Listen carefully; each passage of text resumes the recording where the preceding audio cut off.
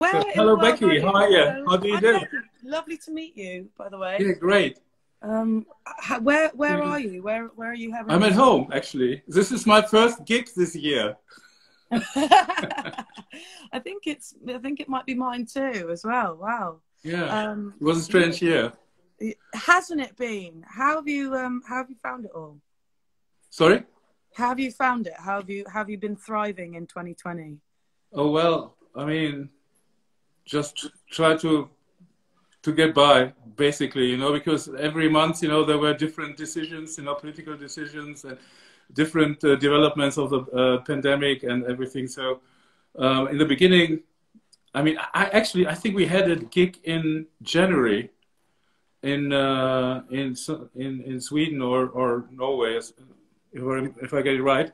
That was the last one, and then we intended to do some recording for the next album, and then we were not allowed to go to the place where we wanted to record, and then everything became really, really difficult. And basically at home, which is a complete new situation for me because the last 30 years, was constantly on the road or in the studio working with other people. And this strange disease, is really, yeah, it prevents a lot of things that I was used to, over the past couple of decades.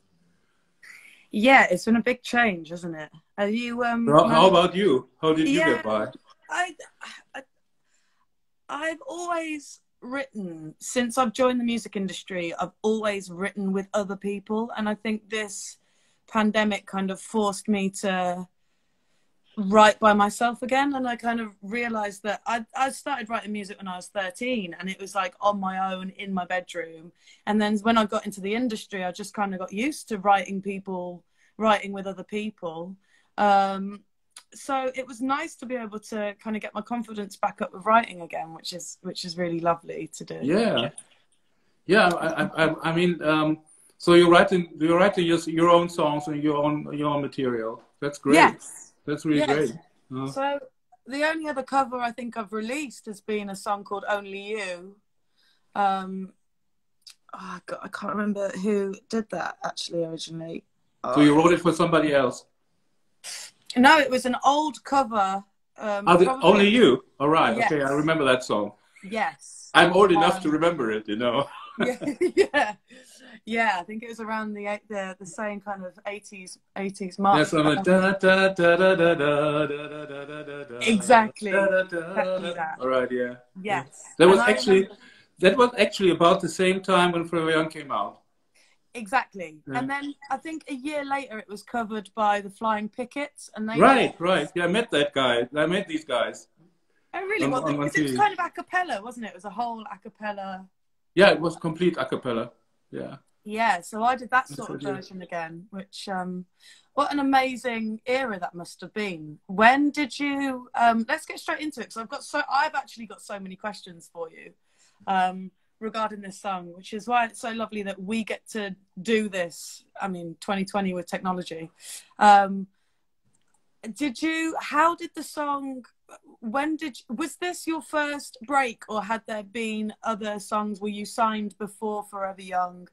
How did it come around? Yeah, that was. I mean, that song was on our first album, which came out in 1984, and yeah, we were really lucky bastards because we didn't tour very much. Nobody knew us. We got this record deal without any problems because of a couple of demos that we presented to the record company. And then we did the first single, and it became a #1 all over Europe. And that Wow. was that. So it was really, I mean, we had a really easy start. It was, yeah, it was like a dream in a way, and it still What continues. what So what label were you a part of? Warner, Okay, that was my so, first record deal too. yeah, yeah, I'm now with Universal, but that changed at changed Millennium about that time. So. Right. But they are only, I mean, there are only two big companies anyway left. Pretty much. So you're either there, here, or there, you know. Yeah, and they're all much of a muchness anyway, I've kind of find. But I won't get into label politics. Yeah. So talk me through your songwriting process back in the 80s.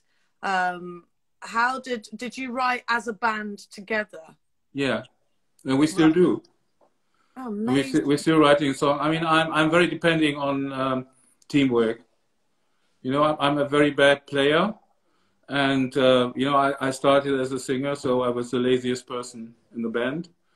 And yeah, and I mean, I have lots of ideas, and well, I use the piano in a way like a typewriting machine. You know, you remember typewriters? Yeah, just about. Yeah, right. So like a keyboard. Okay. And yeah, and I mean, but you know, I think what really matters is what you got on your mind. I think, you know, what you an original idea. You know, this is the most important thing. I think, you know, it doesn't matter how good the production is, or you know what kind of musicians you use, or which connections you have. You know, you need a good original idea for everything you do, and a little bit of talent. Yeah, right timing. I mean, sometimes you don't even need talent. I mean, especially nowadays. Sometimes somebody else is producing it, and you just put it out under your name. Sick, man. So. Well, there must be some talent in some direction. There should be some talent. Somewhere. Yeah. Yeah, great. So I'm guessing, did the title come first? No, actually, the music was written by my bandmate Bernard, and he came up. He wrote this music piece with Frank, the third member of the band, and they came along and played me a tape with their music, and I was very much intrigued by that. And I sat down and wrote the lyrics within, I don't know, 45 minutes, something like that. Wow. And yeah, and then I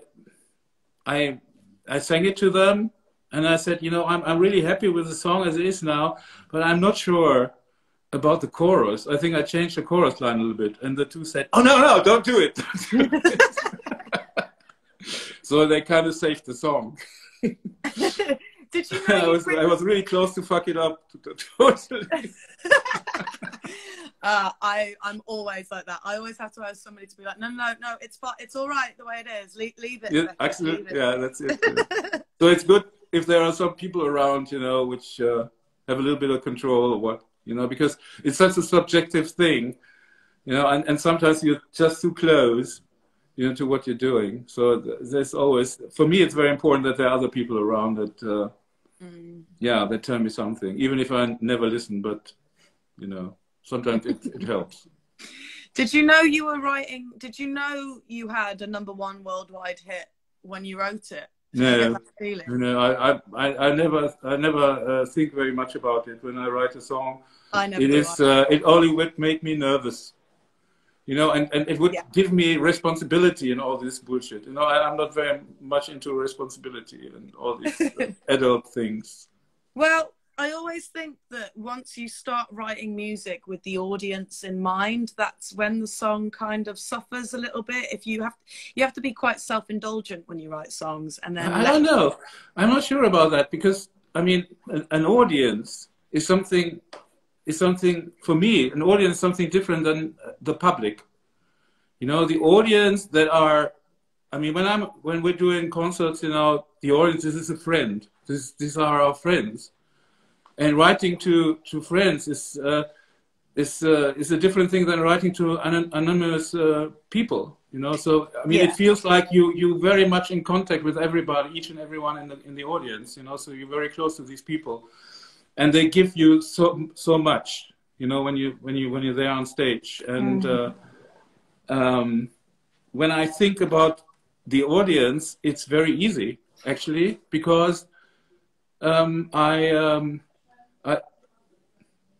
when I think about the public, it's like I prostitute myself. You know, I think about what would they like or something. That's what I mean. When you write to your That's what I friends, mean. you know, or when you write to the audience, you write to somebody else, and that is a complete different thing. You know, that it's lots of fun actually, and then you really want to know what they like, and if you could twist the song like this and that, yeah, and then they're really gonna like it. You know, wow, and especially when you're in the studio, you basically do your own thing. Yeah. And then you go out and play the song, and then you redo most of the songs we completely redo, because it's totally uninteresting to play the song just as they are, you know, like on the record, or you know, whatever.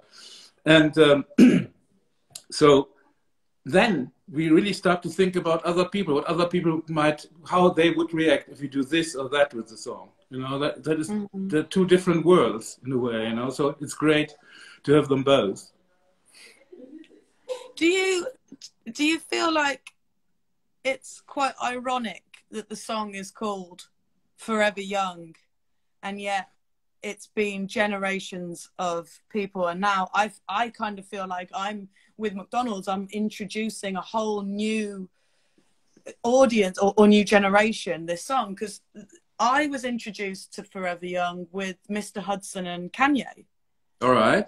When I was probably about 12 or 13. I can't really remember what year that was put out. So and I remember hearing the original then as a comparison to what Kanye and Mr. Hudson had done. And what's quite mad now is that there's I'm You mean you're talking about Jay-Z probably? Was it Jay-Z, not Kanye? It was Jay-Z. Well, anyway, you know, it's just the other end of the universe. Right, it was Jay-Z and Mr. Hudson. Right. When that came through, because I'm guessing you have to clear everything for anybody to want to cover a song, you guys have to say yes or no to whether you want that person to cover it. Not to a cover. I mean, to a cover, you don't need to do that. It's basically when they change things of the composition. For instance, there was a lot of lyrics were added to the song, and they needed the permission from our side. But normally, when you cover, for instance, I covered a song from David Bowie, you know, which is one of my biggest heroes, and I did not have to ask him. You know, it's right. If I play along the composition, I don't change the lyrics, also I can do whatever I want with the song, you know, it's not a problem. But when they change something like heavy chord changes or, you know, twisting of the lyrics or whatever, you know, then you have to ask. Yeah, my music business fails me at the moment. So, I mean, how does it? Is it weird hearing your songs through the generations and having them still be really relevant now as much as it was back in the 80s? It is very, I don't know, it is just great. I mean, it's just great when you write a piece of music which is alive through all the generation, all the change of time, you know, and seems to be a kind of immortal piece. And Forever Young in this respect is really a phenomenon, you know, because it is, it's just in a way it is immortal, although it deals with mortality in the end, you know. It's just it plays with the idea of being forever young, but actually, you know, it is impossible. We all know that is an impossible dream, apart from any philosophical or religious perspectives. And it you know, it is just my favorite line, for instance, you know, in the lyrics is so many adventures. You know, the so many adventure thing. You know, what we sing. You know, before the second chorus. You know, so many adventures couldn't happen today. You know, and so there's still so many things you could do, and you know, one life is not enough. You know, actually, but that is exactly the thing. I think when our life would be big enough, you know, to do all the things we wanted, you know, I think there were no motivation anymore in us. It's interesting. My favorite lyric is actually the beginning of that second verse, which is some of the melody, some of the beat. So, some are like water, some are like the heat, Like the heat, some are yeah, the melody, right. some are the beat. But I love how that is kind of why do they have to die young? Do you know what I mean? Why does that have to end? I think recently I've been massively struggling with mortality generally, and wanted to know who the manager of life is so I can send them a strongly worded email about how you're right, like sometimes in some cases the mind stays young but the body doesn't, and it's a really interesting concept, especially to have, you know, still going through each, it's something that everybody will always feel until immortality gets invented. I'm sure that'll be 2031. Maybe. But but it's a really it's a really incredible concept, and I've seen people react to the advert on TV now in a way that's like, oh, you know, what an amazing concept to have a little teenage boy who doesn't want to interact with his mum because he thinks it's uncool, and he, you know, he's kind of growing out of it. But actually, you know, the whole spirit of Christmas and the whole spirit of life is to kind of stay as young as, you know, stay as young as you feel. Do you feel like that now? Do you still look back and feel like the last 30, 40 years have been a bit of a blur, and that actually it all feels like it happened yesterday? I know. I mean, I have probably a more profane look at it. I don't care very much about the past. You know, Wow. I have lots of ideas in my mind. You know, and I have no time to reflect. And I'm so much occupied with my own plans and, you know, what I'm intending to do. So yeah, sometimes something happens in your life, then you start to look back and see, well, okay, my friend, he looks much older, but I'm okay. I mean, Yeah. and then you start to see that yeah, no, time goes by, but no, the past is not a problem for me. You know, it's and the future also, it's not a problem. It's just a matter of ideas that project you into the future, and this is and playing. You know, it's playing. You know, as an artist, you can play like a dolphin your whole life.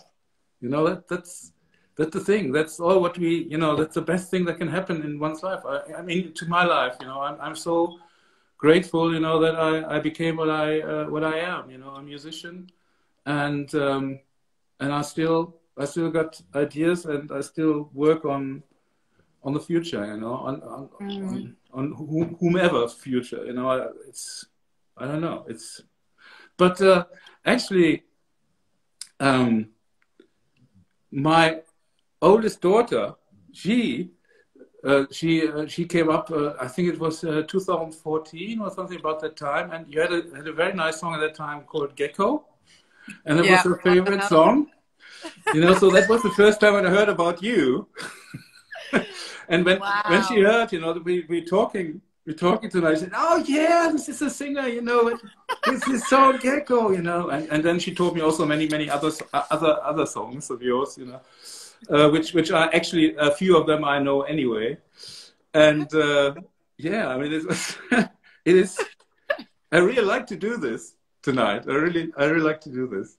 Same, because I think it's not only an honor to be able to cover somebody else's song, especially one that you know has had so much impact over generations of people for decades, but to be able to sit and kind of pick your brain about, you know, how it was written, and you know, whether you knew what you had written at the time, and, you know, the idea that a song can transcend its time that it was written and still be relevant. I mean, it's an amazing thing to. I feel very grateful to be sat here talking to you, actually.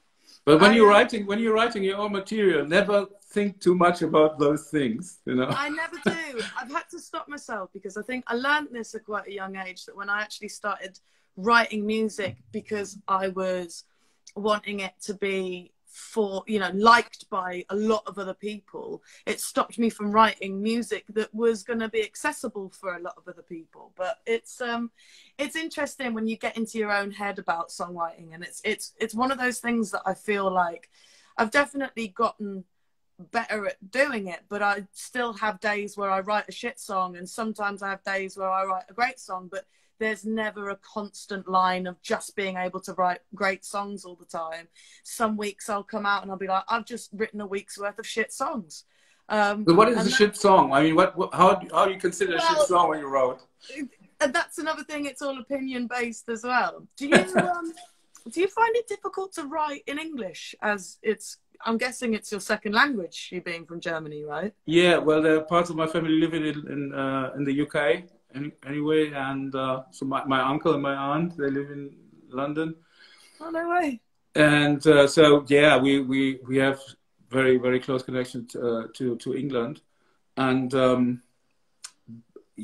but yeah, I wasn't never much thinking about which language I should write music. I mean, it just came out quite naturally, and that was never a question. That was never a question. I cannot tell what drove me to write in. We also have a couple of German songs in our repertoire, but you know, for instance, when we did the first album and we checked the songs, you know, there was a big question because it was a German release. So shall we do? And at that time, it was really like very, very important market-wise, you know, to write German songs in German language in Germany, and so it was the big question, you know, and then we checked the songs, you know, and all the good songs were in English. So that answers the question about shit songs and good songs. It's only because the English is too lazy to listen to other songs in other languages. That's what I think.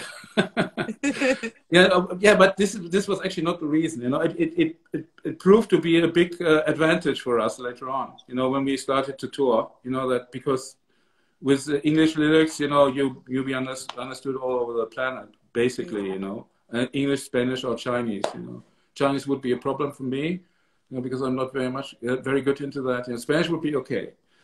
And yeah, I mean, I think there will come a time actually when we all gonna re-record our songs in Chinese, you know, because it's such a big market. You know? I mean, it's the #1 spoken language, Mandarin. Absolutely. I think.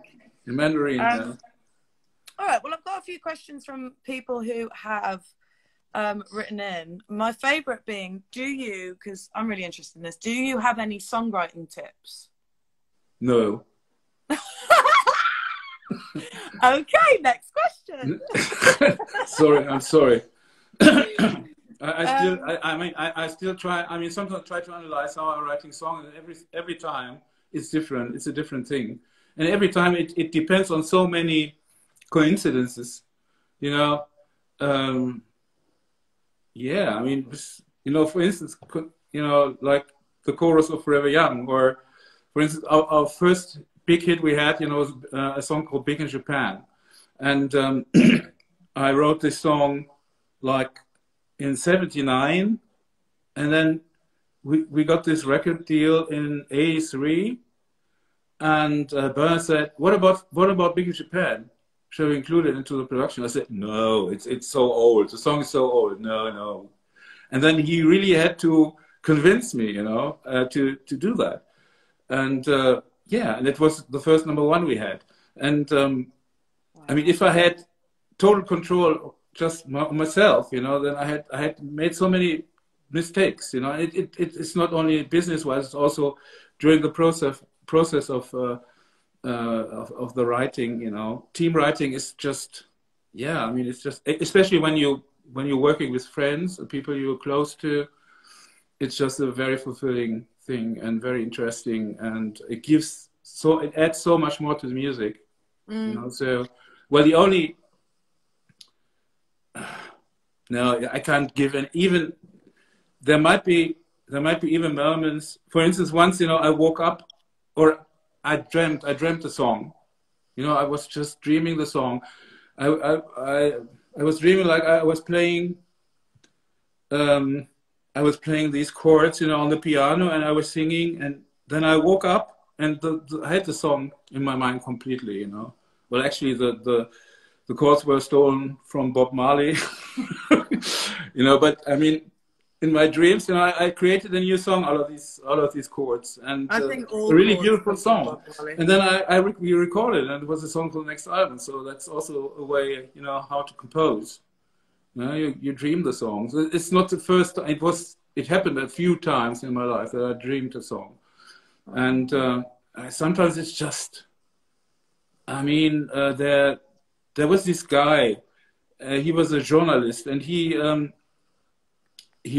wrote a very evil review about a band that I really liked, and I hated this guy for this.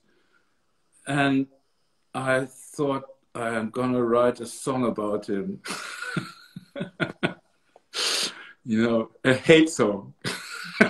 Hot Chip. I tell you, there was another band that did that. Hot Chip did a song called Over and Over, which is an incredible song. But most of the lyrics are written from, I think they had a review that was like, they're like, it's like listening to a monkey with a miniature cymbal. The music just goes over and over, and that became the lyrics. Fantastic. Of a really bad review. Yeah. So I love It's a really good idea for lyrics. I mean, I'm waiting for my bad review to write a song about it. It is a good idea. idea. Yeah, we should all collect them. Yeah. There's a comment here that says, my friends and I have been debating what Big in Japan is actually about. Could you clarify it for us? Great question. Big in Japan. Well, this is a very strange story about this song, because again, in the late 70s, I was almost like a homeless person in Berlin. I was living on the streets, and there was this club, the SO36 in Kreuzberg, and somebody told me that David Bowie would be there, because that was a time when he lived in Berlin. So I went a couple of times. I went into this club hoping to see, not to meet him. I would have never ever dared, to come close to him, but just to see him from the distance. And he was never there. But there was another guy who sold records, in a kind of, I don't know, in a mobile thing. Yeah. And so one night I bought one of his records. And the record was from a British band called Big in Japan. Oh, no. And well, a couple of months later, I started to make music on my own with a friend of mine, and we had this lovely bass line, which from a sequencer we programmed, because we couldn't play at all. So everything we had to do was programming. And it was this didin, didin, didin, didin, didin, didin. And I wrote the lyrics, and then I was looking for a kind of for a sentence, for a line for the chorus. And I remembered the name of that band. And that was the birth of Big in Japan. And when we 4 years later, when the song was released, we were number 2 in Germany, and was so close to become number 1. But there was one band that was every week they sold a few records more than us. It was Frank Goes to Hollywood. It was Relax. And after 3 or 4 weeks, then we changed place and we became number 1. And the lead singer from that band, Holly Johnson, he used to be the lead singer from that British band, Big in Japan. No way, full circle. That's so weird. Isn't that weird? I mean, it's really strange, isn't it? It's really strange. If life has given you any more of a sign that you're doing the right thing, it's that. That's incredible. Absolutely, yeah. Amazing. Right.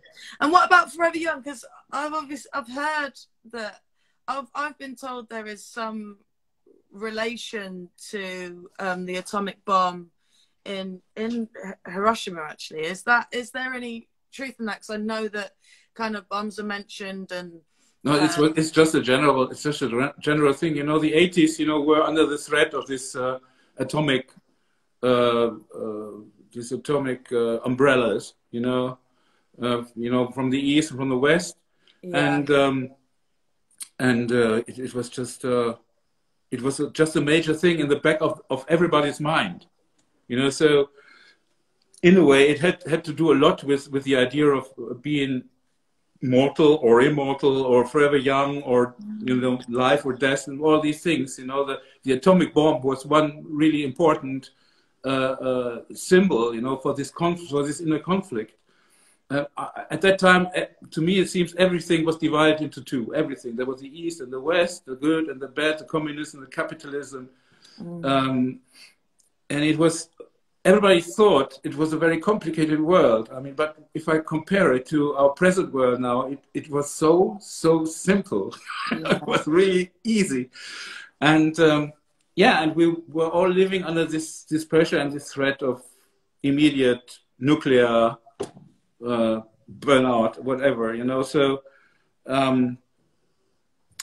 yeah, that was the reason that I had this line, you know. That I put this line into the song, you know, about the atomic bomb. Fascinating. It's just the bomb. That was actually when somebody said at that time, you know, he said the bomb. Everybody knew it was the atomic bomb. You know, it was not any bomb. Wow, and that's so, because it's difficult now. I feel like music. Do you feel like music, kind of popular music, has changed somewhat over the last 30 years? Do you feel like because music is a constant changing. It's constant changing. Music is an ever changing thing. That's so great about it. Because I feel like you couldn't really talk about nuclear bombs in current pop songs. Do you know what I mean? There's a certain level of creative freedom that I feel like was in the 80s, where, for example, you could do 3 verses, verse, chorus, verse, chorus, verse, chorus. Like that was like the normal structure of a song. Whereas now it's like, how quick can we get to a chorus? You know, if you're we had the same problem. We had the same problem at the time. Really? You know, these are industry problems. You know, there's nothing to do with the artists. They come and say a chorus must come minimum after 1 minute. You know, right. that was the unwritten law in the 80s, for instance. You know, now it's even. But I mean, there are you mentioned Kanye West, for instance. You know, and I mean, there are so many really successful people, and they don't give a shit about all these things, and they are also very successful. So I think you don't need to really listen too much. To listen to what they say. Don't listen to what they say. That's a good argument. This has been really inspiring. This is amazing. Thank you so much for coming. I'm gonna ask you about your new album. Is there anything you want to plug while we're here? And we've got over 100 people watching. You've got a new album coming, Thunder Baby. Is that going to be before Christmas, or is that going to be? No. We impossible. No, we're not. We're not gonna finish it. We can't finish the album this year. It's, the problem with the band is that it's a international thing, you know. So we have players. The guitar player is actually from London. You know, our bass player, she is from Munich, and the keyboard is from a town in West Germany. You know, so we're scattered all over the place. You know, and because of the pandemic, we can't come together. So we communicate via the digital and social media, and it's a really slow process in a way. So, and Alphaville traditionally is a very slow electronic hippie band in a way. So, I mean, we're really great in frustrating our fans, you know, by saying, yeah, next year we come into the next album, and no, the next year then, no. And it's really, disgusting. Well, so I wish you all the best of luck to get together next year. All right. Thank you ever so much. It's been thank. I mean, I had also a few questions. Oh, I'm sorry. It's just been fascinating to hear you talk. It's almost like I don't really want to say too much, but please ask away. Yeah, because I mean, what are your future plans, or what is from where, who influenced you? Who was the starting point for you? Who are your musical heroes? What really is your background? Where are you coming? I mean, you're coming from me. You're coming out of the blue. I mean, with Gecko. To be fair, I have done with a lot of people, and I think this is how I've felt frustration being an artist, because I've felt like I've had a lot of commercially successful tracks from people like Matoma and Oliver Heldens and people like MK, fantastic, who are massive. But yeah, I've felt like the DJ has gotten more recognition for the song than the song person who has written the song and sings the song. So for me, it's been very difficult. I started writing music. I started playing guitar. My big brother probably was the person to get me into it. He played guitar. I then learnt when I was about 10, started writing music when I was 13. And then I ended up, I was having a really dark year when I was 17, and I didn't know how to get out of the small town I lived in and didn't know what to do with my life. I saw no sort of professional validation with being a musician. I didn't think it would make me any money. And then I went on the TV show The Voice. I know they have it in Germany as well, right? Yeah. So I was on the very first series of that, and then was sort of under the illusion that, well, actually I wasn't. Talent shows when I was growing up had a reputation that once you went on them, you became a pop star in your own right. Whereas my experience of being on The Voice wasn't really like that. I came off the show and it was almost like I'd been on TV in front of 6 million people, but I was back pouring pints behind the bar, like when I came off the show. So for me, I had to go and knock on doors. I kept a lot of contacts that I made off the show, and I just rang round and was like, hello, my name's Becky. I've just done this TV show. I really want to get into the music industry, but I have no idea how. And that's when I met my manager, who was a part of the management company that my coach, Jessie J, she was a part of this management company. And my manager was the first guy I spoke to there, and we hit it off straight away. And I was kind of offered money and gigs. I had one management company say that we've got the best agents in the country. We can make you X amount of money within 6 months. And then I went to another management company and they went, Becky, if you want to write music, if you write good music, good money will follow. And it was a proper reality check for me. I was kind of like, that's all I've ever wanted to do is write music and sing music and perform. So I went off. I just started writing my album and trying to find who I was as an artist, my sound. So Space, for instance, you wrote that song yourself? Yeah, I wrote it with a guy called Josh Records. Beautiful song, very great song. Thank you so much. And that for me was probably, you see, whenever anybody asks me for my songwriting tips, I always say, sing how you would say it. I'm a very literal writer. I like to write songs the way I would have a conversation. And that just, people started to resonate with that over other people's tracks. So I kind of always needed to sort of piggyback somebody else with a lot of exposure to be able to get exposed myself. And I found it really difficult to kind of make a name for myself and get people to recognize that name. I suppose I've never really been that confident to be in videos or be in my artwork, so people haven't really been able to put a face to the name. And it was only a few years ago that I was like, fuck this, like I'm just gonna make peace with who I am and how I look and the way I am, and stop thinking that everybody expects me to be this sort of thing, and to get attention for that, and just go for it. So the last couple of years have been probably the most successful years of my career in terms of public knowledge. I was touring with a band at the beginning of this year called The Script, and And at the beginning of the support set, I'd always say, how many people didn't recognize the name on the bill? And I'd see a load of hands go up. And I'd say, how many of you knew my songs?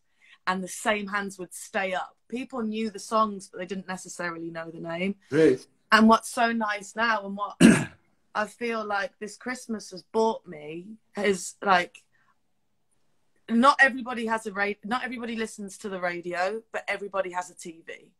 And for me, being able to sing such a classic song in a way that is kind of, I'm generally, I like to sing very loud and powerfully, but this was like a really inward vocal for me. This was kind of like, how soft could I sing these lyrics? How much emotion could I put into this? And especially after seeing the visual of the little boy with his mom, you know, I really wanted to capture that soft side of Forever Young, which does speak to people who, you know, kind of should forget all the other shit or any other added emotion, or if they feel bad about something or angry at something, actually life's just too fucking short, which is what is so lovely about being able to sing Forever Young.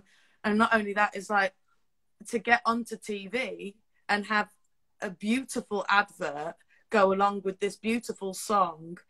This is probably the most, this feels like the begin. I've been in the industry for nearly 10 years now. So I've been on my grind for a while.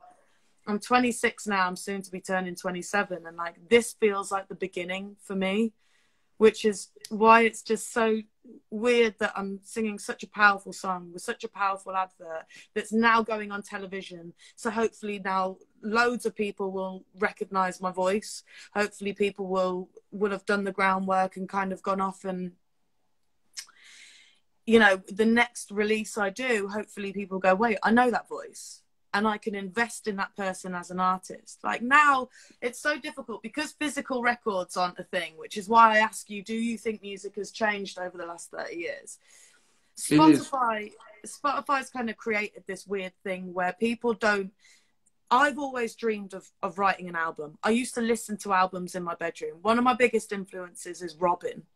And she's always done that synth pop singer-songwriter. She started off doing R&B, then started doing synth pop, which for me is like an 80s throwback generally, because 80s music is, you know, when the birth of synth pop happened, is such a carefree genre of music. You know, there's so many different weird noises and things that people hadn't heard of at the time that is now being repeated through music productions in this day and age. And I've always loved that kind of carefree, anything can kind of happen vibe with synth pop. So I've always dreamed of putting an album out and a body of work, you know, that doesn't necessarily have the big hitting singles, but says something about an artist. So, but it's weird because Spotify has created this landscape now where people can just skip to the next song or skip to the next artist, and it's much harder to break through. I did a podcast actually called The Art of Rave, all about rave music from the 90s, right? Which is an era I would have loved to have been born like in the 80s and gone raving in the 90s, because it sounds fucking mental. But they were saying that, you know, people would get signed and things would get in the charts quicker because there was less around. And because, as you said, like probably in the 80s, you were having to program everything by hand. So everything was analog. If you made a mistake on the tape, you'd have to go back to the beginning of the tape and make sure you played that right. Or you'd have a happy accident and it would come into something else. Like, because everybody can sit in their bedroom now and produce off their laptop, and they don't need all this fancy, expensive gear, there's so much more music now, and it's like harder for artists like me to break through. But this is the nice thing, is like, hopefully now, you know, as you said, there was 2014, I had Gecko and Overdrive, and I had this song called False Alarm, which did really well, and worked with MK a few times now. Hopefully people will start to see me as a singer-songwriter in my own right. And this has only just helped me. So thank you so much. All right. So is there an album coming out after the singer? And when will it be? Well, the label initially said March, which Right. I think is a little bit too soon given the current pandemic and stuff. I don't know when this is going to finish. And also, I don't really want to release an album without being able to tour the album. I think that's so important. And also, I've been working for 8 years on this album. Like, I want to be able to, pardon me, sing it in a live capacity. So I think the album's coming in May. So we're just tying it all up now and making sure it's all ready to go before the year's out. So it's busy for me at the minute, but Yeah. I couldn't think of anything better to be doing. So that's I'm pretty optimistic about that. We, you know, from March on, you know, everything will be fine. We hope so, because I miss festivals. Festivals are the thing that I've really missed the most this year. It's my favourite time of year, and I'm sure you've missed touring the world and going Jesus, to yes, I do. I mean, it's just like, I mean, for the last 30 years, we touring constantly, you know, we basically over the weekends, you know, and sometimes we're in Singapore, sometimes we're in North America, I don't know, you know, or somewhere in Europe. So we travel a lot, and that all came down, you know, from March on, you know, and since I've never been at home for such a long time, you know, it's interesting. It's very interesting. On the other hand, you know, I'm grateful. You know, I see the kids for much longer, and you know, and we, yeah, it's there are good things about it. You know, it feels like an eternal holiday in a way. But how do you find touring? Do you get on with it? Because I know that some people find it taxing on their mental health. Some people find it difficult being away from people. How did you find it? Well, the band is my second family, so. Right. I mean, it's very important that I can see these guys and together, you know, and doing the concert and then having a drink afterwards, you know, and just doing the rock and roll thing, you know. This is one half of the existence, you know. The other half is the studio, and yeah, really. In the beginning, I was just quite happy, you know. The first 2-3 months, you know, I thought, yeah, great, I can stay at home, you know, I have lots of time to write music. And so on, you know, but I'm so happy that they finally find this vaccine, and I hope that everything will be out of this mess, you know, by the end of February, beginning of March. Yeah, we hope hopefully. So. Yeah. So, well, if you play London, can you let me know? I would love. Absolutely, yeah, I would really like to. I would really like to see you, and yeah, it was. I mean. Also, from my side, it was a great pleasure talking to you. So I wish you all the best for your future, for your artistic future.